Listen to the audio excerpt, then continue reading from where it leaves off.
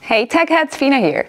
Today we're going to look at something super important. Battery preheating in electric cars, specifically in the MG4. So a lot of you have been asking me about this in the comments section of some of my videos. Especially now with the cold season upon us, this becomes even more important. So you see, when I got my first electric car, well, I had no idea how important battery temperature was. But after testing out different scenarios and really coming to understand how it all works together, I have to say it can make a huge difference in your daily driving. So today I'm going to show you everything that I've learned about MG4 battery preheating, as well as give you some tips that you can really apply in other cars as well. And believe me, some of these things definitely might surprise you. So let's take a closer look. Okay, the first thing I want to point out is that the MG4 actually has two completely software-based heating systems, battery heating systems. And this is really important to understand, so let's break it down a little bit. The MG4's battery heating power is up to 7 kilowatts, which is quite a lot of power. Now, the first system is the Intelligent Battery Heating, and you'll find this icon in the infotainment menu under the Battery/Energy Consumption tab. Now, what's great about this is that it only works when your car is running. So once you turn it on in settings, it will stay on until you manually turn it off again. And when it's on, the battery heater will start whenever the battery temperature drops to 10 degrees or lower.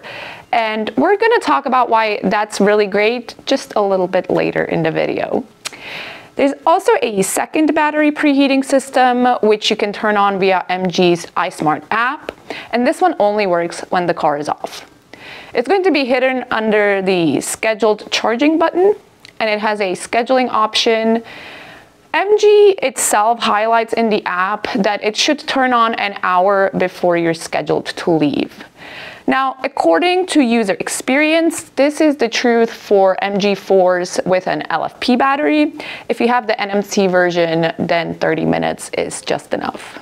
And that brings me to the next thing that I want to talk about, which is something really interesting about different types of batteries.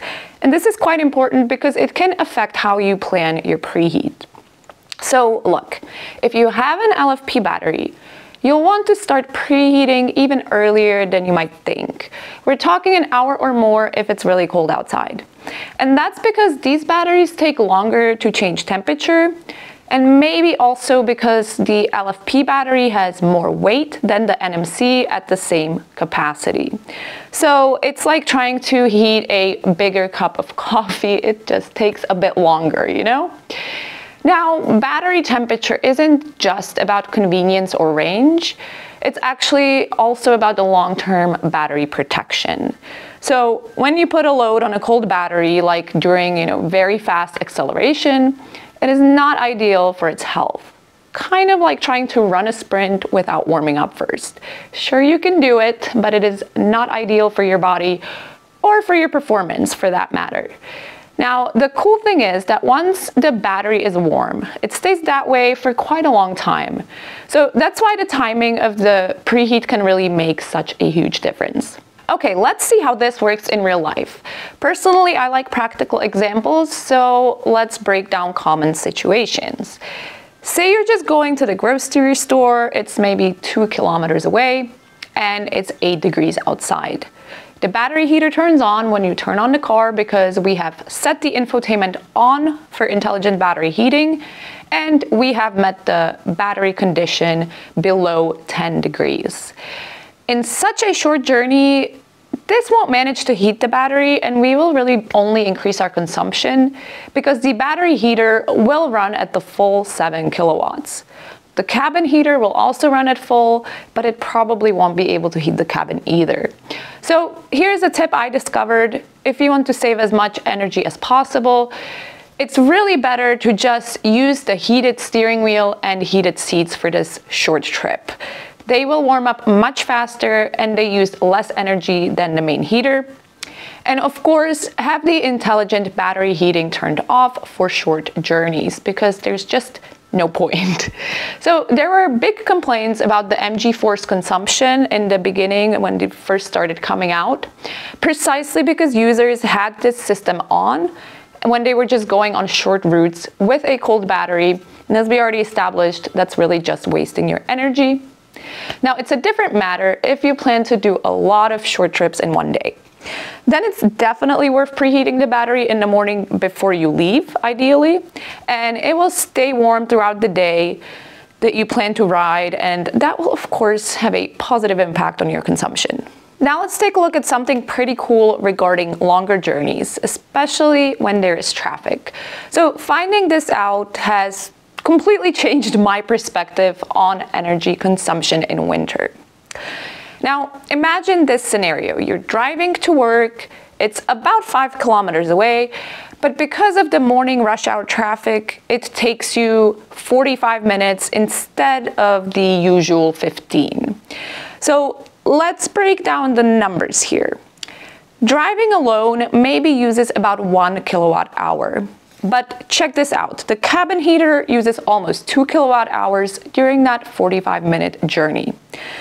The intelligent battery heating, which is on, uses another 3 kilowatt hours or so because it's below 10 degrees outside, and the battery has obviously cooled overnight. Now, we often forget that it takes a lot of energy to warm up cold air or a cold battery and keep it at that temperature no matter how far you drive. It's really not about distance, it's about time. Okay, so here are my top tips based on everything that we've discussed. For really short trips, consider using just heated seats and a heated steering wheel instead of doing a full cabin heating. It's much more energy efficient. If you're planning multiple short trips in cold weather, be sure to preheat the battery, ideally before your very first trip, and that heat will carry you through several trips over that day. For trips longer than 55 miles, preheating is almost always worthwhile, especially when it's cold outside. And just remember that LFP batteries do need more time to warm up, so give them at least 30 or more like 60 minutes when it's really cold outside. So those are just a few useful tips about battery heating in the MG4. I tried to break down all the technical stuff while keeping it practical based on actual use.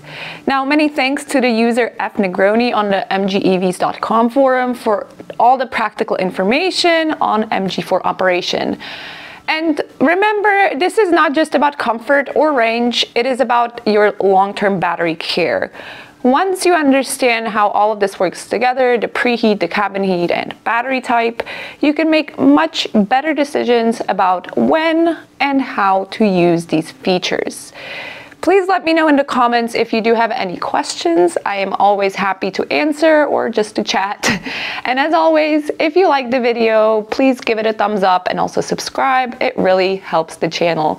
Thank you all for watching, and I will catch you next time.